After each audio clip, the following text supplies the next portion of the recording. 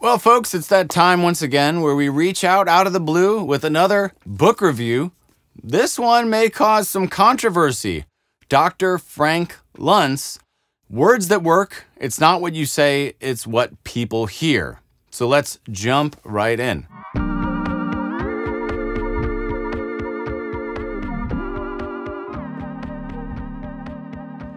All right, so Dr. Frank Luntz obviously has a reputation, and depending on what side of the aisle you're on, that reputation is either great or truly, truly horrible. There's a lot of baggage that comes with a name like this, but I wanted to give this particular book a chance because I wanted to expand my own knowledge of what's going on in the process. I'm a general fan of words. I'm a general fan of language. I'm always interested in learning about the craft of speaking and writing better. So this book was a natural fit. Obviously, it's been endorsed by Tony Robbins, who calls it a must-read.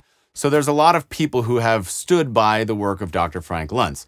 Now, here's where things get interesting. He's been a top Republican strategist. He's behind a lot of the euphemisms that people like George Carlin hated so much and fought so hard against.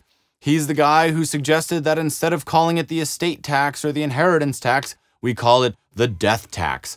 His entire career was as a pollster, or if you're Ross Perot, as a researcher, where he would poll thousands or possibly even millions of Americans and ask them their opinions on various words, trying to find language that resonates or doesn't resonate with the American people. So this book is a detailed profile of the general American psyche as it exists. What do typical Americans believe, think, feel? How do they see issues? What words resonate with them and what words don't. And oftentimes it's a little tiny play on language. Like, for example, many Americans are against the idea of denying illegal immigrants health care. Now, very few of them are against the idea of not giving them coverage, if that makes sense. So this book is full of little twists. We don't like denying people, but it feels somehow better to not give them something, even though it means the exact same thing. So this book is full of what you might call euphemisms or alternatives, how to avoid negative language. Some of the interesting things he talks about is how Americans generally want people to be aspirational. They don't like negativity in their politics or their leaders. They want something that they can look up to. And if they see a politician being overly negative, it's a turnoff generally for Americans. Americans have a can-do spirit, a practical spirit. We like positivity, hard work, all of those things. That's the positive side.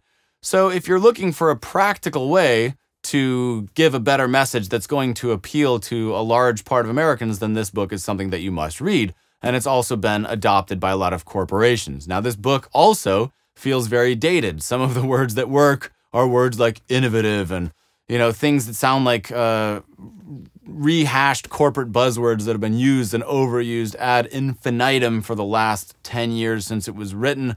Certain words that just keep coming up over and over again. He has entire sections about words to avoid and words that you should use in their place. So don't call it a tax reform, call it tax simplification. Don't call it privatization, call it personalization, those kinds of things. Don't call it capitalism, call it the free market economy. Don't call it outsourcing, instead focus on the root causes like taxation or overregulation or litigation in business, etc. So he gives you a bunch of things to say. And he gives a lot of detailed explanations of how politicians have used the wrong words at the wrong time and killed their career because of it, lost elections because of it. Other politicians have used the right word at the right time, and they've resonated with the American people, and they've leapfrogged over the competition. So it's an inside look into how politics gets done, and spoiler alert, it's not always positive. Now, I must admit, I felt a little dirty reading the first few chapters of this book because words like ethics and morality come into play. He would argue that what you're doing with these euphemisms is making them more clear, that you're trying to be more clear and more easily understood. I don't necessarily agree with that assessment having read this book, but I do agree that it was very interesting and it's very data-driven. So the title says it all, words that work, things that achieve a desired effect. If you're a politician, it's getting elected. If you're a senator, it's getting support for something you're trying to pass. If you're a corporate leader, it's getting people to rally behind your mission. It's words that achieve a desired effect, which is something that all of us could benefit from. However, there is that little ethical voice that's in my head that says just because you can sell somebody on something, does it mean that you should? Just because I can use persuasive language, I can con somebody out of their money or convince them to do something that maybe is against their own best interest. Should you? Which is a topic that's not really addressed, if I'm being blunt, in this book. It's more like, oh, this is what works, this is what Americans believe. Part of that is nice, part of that is not so nice. So I think you might agree. Now, there's some interesting things here. I circled a few parts here. One is that he talks about politicians who've never been forced to confront the hard choice between conviction and popularity.